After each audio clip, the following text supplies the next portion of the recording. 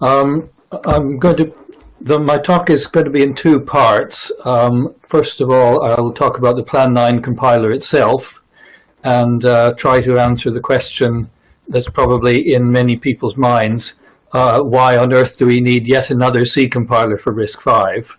And then when I've convinced you of that, I will talk about the actual experience of porting the Plan 9 C compiler to RISC-V 32 and 64-bit. So a little history. What's the Plan 9 C compiler? As you might guess, it was originally developed for use with the Plan 9 operating system. The original compiler was written by Ken Thompson, who was also known as one of the two authors of Unix. Besides Plan 9, the Plan 9 C compiler has also been used in the development of the Inferno operating system, which is a sort of commercial simplified spin-off of Plan 9. The Inferno kernel and the virtual memory and runtime of the Inferno Limbo language are written in C and built with the Plan 9 C compiler. More recently, the Plan 9 C compiler was used to bootstrap the Go language. The original releases of Go were not self-compiling. The Go compiler was written in C, and in order to make it easily portable to different platforms, the Plan 9 C compilers were used for that. So the first releases of Go up to Go 1.4 were packaged with the Plan 9 C compilers. Nowadays, Go is self-compiling. There's a Go compiler written in Go, but some bits of the Go runtime are still in assembly language. There are some things you just can't do in Go or even in C. And to build those bits of the runtime, there's a Go assembler, which is essentially the Plan 9 assembler. It has the same syntax as the Plan 9 assembly languages, but that too has been rewritten in Go. But people who are familiar with the innards of the Go language and have looked at the runtime library will have seen some Plan 9 assembly syntax, possibly without realizing that's what they were looking at. Well, those are all fairly abstruse uses, but another thing the Plan 9 compilers are useful for is embedded programming on small systems where there's no operating system, when you want to write right down to the bare metal. And doing that sort of development, it's actually quite nice having a small and lightweight development system rather than having to use many gigabytes of GCC. You want something small and simple to match the size and simplicity of your target platform. For that sort of purpose, along with the compiler, there's a little runtime library called lib9, which is a stripped down subset of the Plan 9 runtime library, which itself is a rather simplified version of libc. What language does the Plan 9 C compiler compile? Well, because of the date it was produced, it's roughly ANSI standard around 1989, 1990. It's been modernized with some other features like long for 32-bit, 64-bit integers. So it's a recognizable standard C. It's missing some things like constant, volatile. For example, there's no need for volatile, as we'll see in a minute, because all non-local data is treated as if it was volatile. So that makes it, simplifies writing embedded code and operating system code, which is the sort of target that C is really best at. Now here's the polemical slide. I believe C isn't a high-level language. It's not meant for applications programming. There's lots of good abstract languages for applications programming which do all those high-level things like automatic memory management and abstract data types that you want to be productive in solving application problems. But for systems programming, when what you really want to do is control the hardware, you need a language which is close to the hardware. And C originally was created as an alternative to assembly language for doing those things which you need to control the hardware with, for operating systems, device drivers, writing assemblers and compilers in. So the philosophy of the Plan 9 C compiler, I think, keeps to the original philosophy of the C language as it evolved with the invention of Unix. It's a language for skilled systems programmers to control exactly what the hardware should be doing. It's up to the programmer to optimize the code by understanding what's being generated by the compiler, and because the compiler doesn't try to do any fancy optimizations itself, it's pretty clear inspecting your C source what's going to be produced. Let me give you just a simple trivial example of that. Looking at some embedded real-time operating system code, I came across this completely arcane bit of trickery. There was a timing loop just by counting a variable from 1 to 1,000,000, but the body of the loop was some strange bit of GCC inline assembler. The whole purpose of that is to stop GCC from optimizing the loop away and deleting it. Well, Plan 9 compilers don't try to be that clever. They won't optimize your code away, so you don't have to do the strange trickery. This isn't to say the Plan 9 C compiler doesn't optimize. It generates as good code as I think you'd expect, but it doesn't go so far as to ignore what you've asked it to do and just throw your code away. Now, what's different about the Plan 9 C compiler? Well, it's tiny. The code source is kilobytes, not gigabytes. And just to give you an example, this afternoon I tried compiling the ARM Plan 9 C compiler through itself on a Raspberry Pi 4, running with a remote server file system, and it took 1.8 seconds.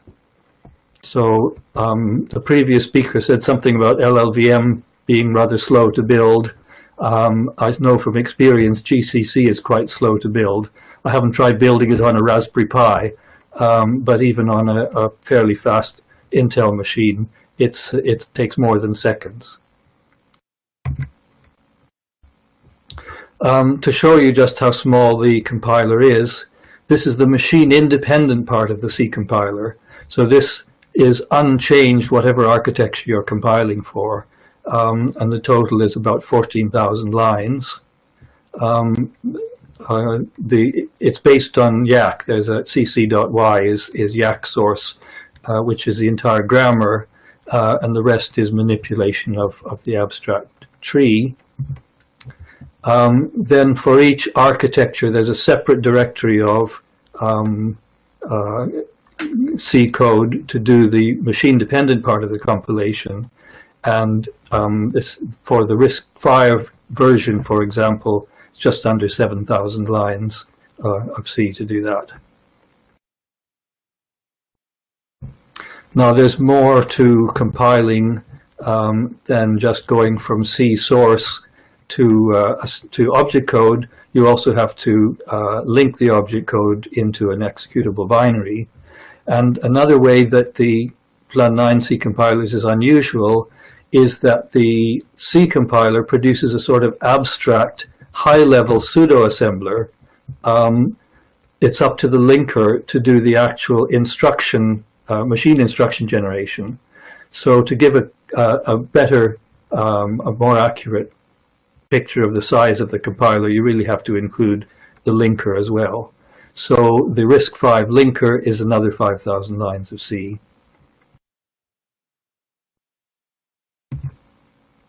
And finally, part of the toolchain is the assembler. Because the linker does most of the work of machine instruction generation, the assembler is really just a translator from the abstract assembly syntax into in text form to the binary form used by the linker. So the RISC-V assembler is very small, and again it's controlled by a YAC grammar.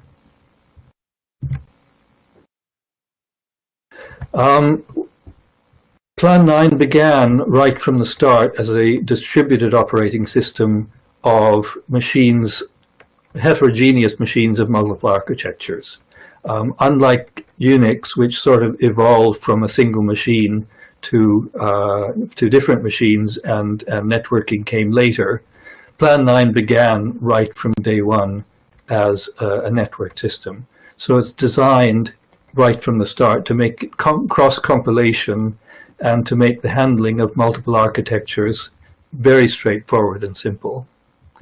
The first publicly available Plan 9 had C compilers for things like Intel 386, Motorola 68000, MIPS, Sun SPARC stations. Things later on were added like PowerPC, 64-bit Intel and AMD DEC Alpha machines, PowerPC, I said PowerPC, ARM. And people are developing new Plan 9 C compilers all the time, 64-bit versions. NIOS is the soft processor used in Altera FPGAs and so on.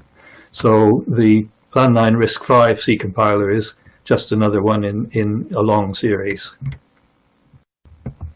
Now, to give you a picture of how Plan 9 deals with heterogeneous distributed systems, it's typical to have a number of machines of different architectures all sharing the same server and even sharing the same root file system.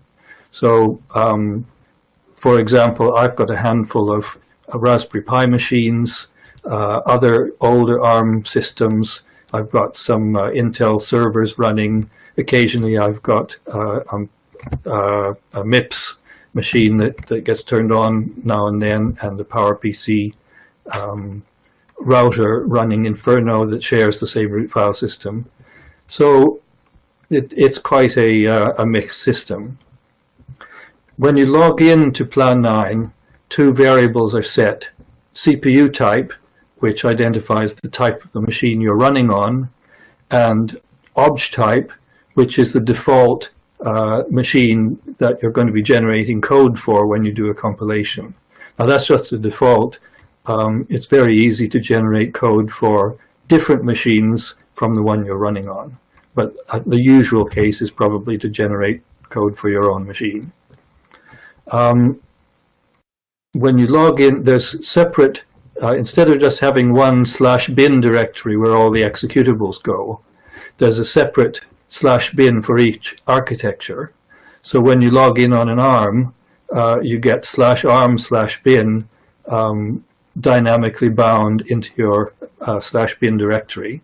If you log in on a RISC-V, you'll get /RISC-V/bin bound into your bin directory. So whichever host you happen to be using, you'll see a picture of the binary executable files matching the architecture of what you're running on.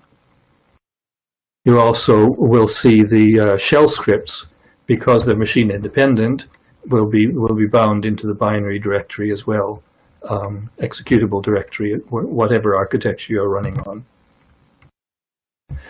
There's nothing special about a cross compiler in Plan 9. Every Plan 9 compiler is a cross compiler. So it's typical if you've got a number of, if you're developing for multiple architectures, you'll be doing builds constantly targeting different architectures from the same source directory, possibly even simultaneously if you're running on a powerful server. So if every C compiler was called CC and every object code file was called something.o, it would be very confusing. So Plan 9 has some rather unusual naming conventions to get around the confusion. So instead of calling the compiler CC, for every architecture there's a single letter or digit which denotes that architecture. They're only very slightly mnemonic, but we sacrifice, for conciseness, we sacrifice perhaps a little bit of readability. So, for example, the ARM architecture letter is 5. So the ARM compiler is called 5C, the ARM assembler is 5A, the ARM linker is 5L. Object code for ARM is something.5, and an executable for an ARM is not a.out but 5.out. Similarly, 386, everything's called 8 something. AMD 64-bit Intel is 6, and so on. So fairly arbitrarily, I needed to pick a letter for RISC-V, so RISC-V has an I in it. I couldn't use R because RC is the name of the Plan 9 shell, so I couldn't call the RISC-V compiler RC. And the digit 5 was already taken by ARM. So RISC-V compiler is called IC. The RISC-64 compiler uses the next letter in the alphabet, that's called JC. So how would we be using these tools? Well, if we've got a program, prog.c, compile it and link it for ARM, we say 5c prog.c, 5l prog.5, and that will produce a 5.out, which we can then move to the binary for ARM with the name prog. The same things with IC and IL will produce a binary for I.out, which we can move to the RISC-V binary directory. So then, if we're logged into an ARM, we type prog and we get the ARM compiled version of the program. If we're logged into a RISC-V, we type prog, we get the RISC-V version of the program. All happens rather automatically. It's a bit verbose doing all the remembering to do the compiles and links and so on. So generally we use a make file rather than doing things by hand. The Plan 9 equivalent of make is called MUC. Like everything with Plan 9, it's abbreviated and small and simple. And there are some make include files that set up all the architecture dependencies for you to call the right compiler and linker. So typically what you would do to compile prog and install it in your bind directory, you just say make prog.install. Or if you wanted to cross-compile for RISC-64, if you were not running on RISC-64, you just prefix it with obj type equals RISC-64. And there's your native compilation and your cross-compilation. Well, that's the end of the Plan 9 lecture. There's some very good documentation if you want to read further. So now, what does it take to retarget the Plan 9 compiler toolchain to RISC-V? There's more than just the compiler, of course, in the toolchain. There's a linker, assembler, there's libraries, and then all the debuggers and other object code utilities that go with a language and architecture. The first stage, it might seem a bit contrary, is to start with not an assembler but a disassembler. So the first thing to do is to go through the specification of the machine architecture, the instruction set architecture, understanding all the different instruction encodings, and make sure you can decode all the possible instructions into the equivalent assembly language. This is useful later on for debuggers. It's useful to have something you can check the compiler output with. As soon as you've produced some machine language, you really want to be able to disassemble it to make sure you got the right thing. And it also is a good way to learn to understand the machine. Once you've done a complete disassembler, you have to be pretty familiar with the instruction set. There's a few other object code utilities in a library called libmatch for machine-dependent library. So in Plan 9, all the things, all the subroutines which are dependent on individual machine code architectures are isolated, encapsulated in this one library. So once these few routines are written, then you can automatically have all the debuggers and utilities, object code utilities, for your new architecture. Next, we build an assembler. That's quite simple to do because the assembly language syntax is straightforward, and Plan 9 uses the same or very similar assembly language syntax for all different architectures. So they can be very different from the vendor's assembly language, but this makes porting to the assembler to a new architecture pretty straightforward. The assembler, as I mentioned before, produces a sort of high-level abstract machine code, which is then translated into real machine code instructions by the linker. So here's an example. To store a byte to a labeled memory location, you would say move B from a register to that label offset from the static base. This instruction, this assembly language instruction, in fact would be legal on ARM, would be legal on Intel, would be legal, I think, even on Spark, certainly is legal on RISC-V. So because it's an abstraction of the actual machine instruction, the linker will translate it, and I'm showing you here the RISC-V syntax. The linker will translate it into different things depending on where that label is located. Within plus or minus 2K, we can address off register 3, which is the static base register, so that would take just a single instruction. If the label is too far from the base register, then we have to do a load of the high order part of the address, add the low order part of the address, and then do an indexed or an indirect store. So the interesting point here is that the actual memory address of label is only known at link time. It's not known by the C at C compile or assembly time. So only the linker has enough information to know which instruction sequence to generate. Now, other linkers can do this kind of discrimination, like the two different forms of store, by what's called relaxation. But in order to do that, they have to pick apart the machine code that's passed to the linker, recognize patterns that can be rewritten in a more efficient form, and then put them back together again.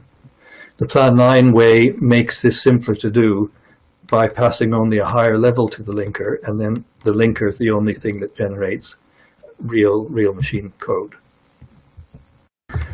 So that was a bit of a diversion. Porting the assembler simply means picking an assembler from another similar architecture, and the MIPS, for example, is a RISC machine quite similar to RISC-V.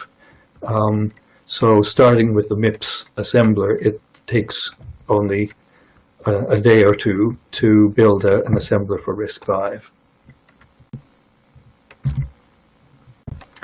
The next job is to retarget the linker to the new architecture, and that is a bit more work than the assembler, because we're now dealing with generating actual machine code in all its complications.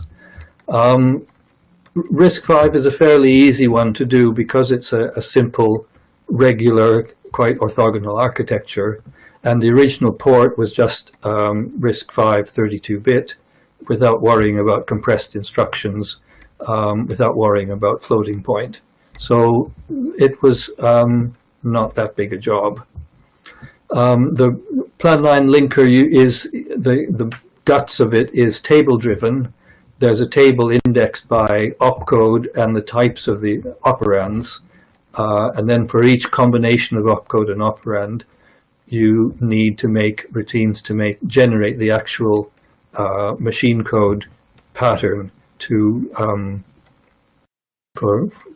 for that abstract assembly code pattern. So once that's done, we need to run some assembly source through the assembler and linker, then disassemble it again and see if the original source comes back. Finally, after doing the assembler and linker, disassembler, assembler and linker, we can do the retargeting of the C compiler itself. Remember the earlier slide, there were just 12 source code files that had architecture dependent functions in them. So, and even those files, the pattern tends to be quite similar from one RISC architecture to another. So again, beginning with the MIPS C compiler, it was just a matter of adapting that to the specific idiosyncrasies of the RISC-V architecture, where it differs from MIPS.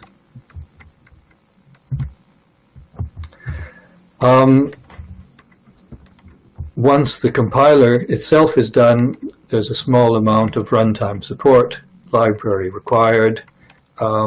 Most of the libc or the stripped down lib9 for bare metal programming is machine independent and written in C, so it's already portable. There's no work to do there.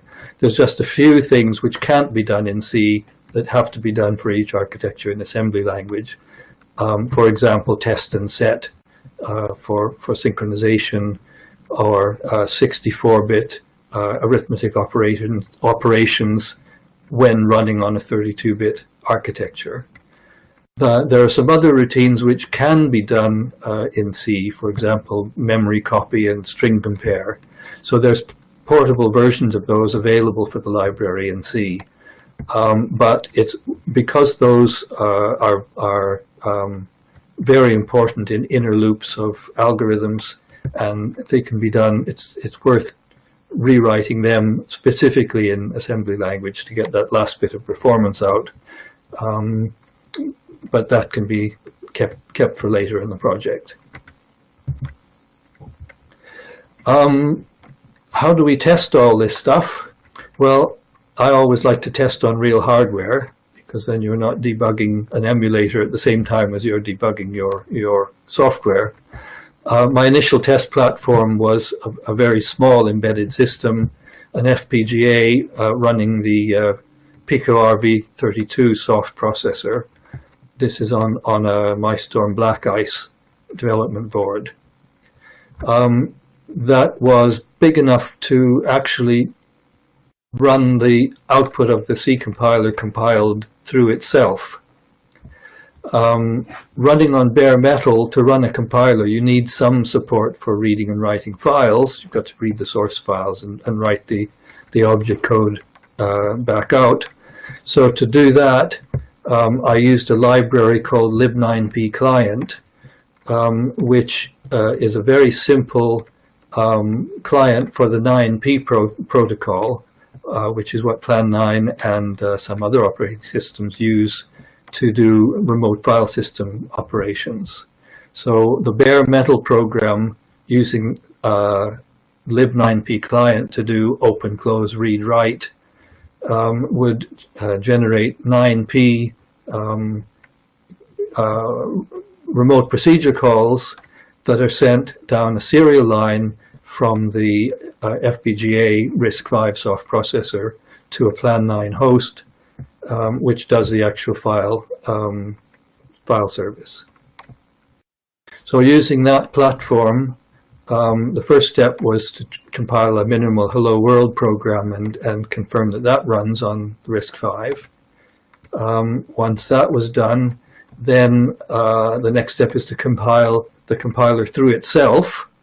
So that produces a RISC-V executable version of the RISC-V compiler, which runs on the RISC-V and produces binary output. So first of all, we confirm that it can run the test hello.c program, and then for a more thorough test, we make sure that it can compile itself while running on RISC-V. So that takes exercises quite a bit of the compiler's capabilities compiling itself. I would have liked to build the entire toolchain through itself on RISC-V, but sadly my little test FPGA didn't have enough RAM to run the Plan 9 linker.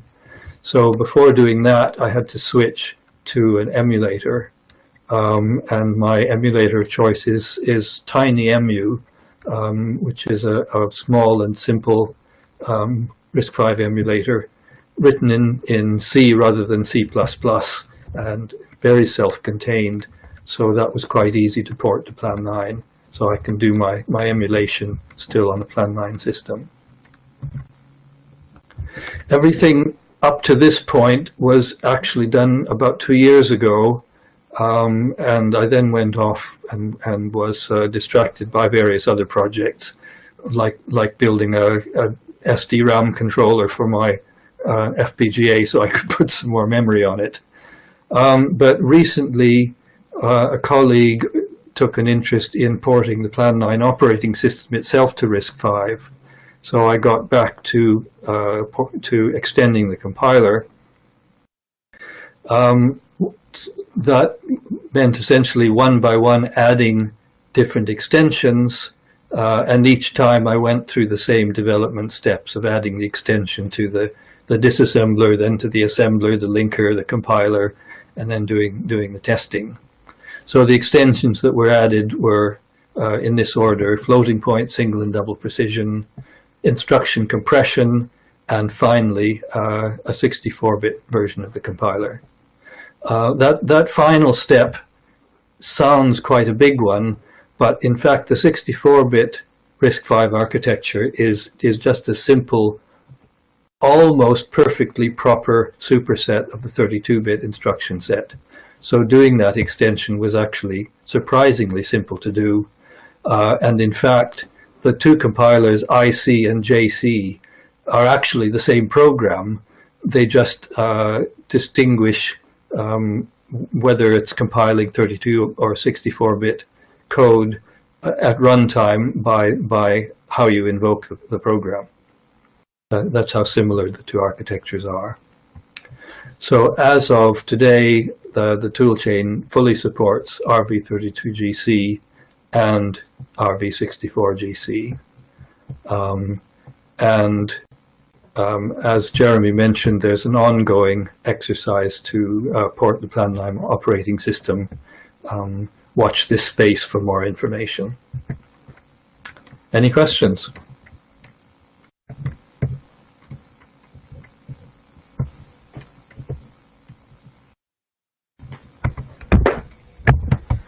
Thank you, Richard.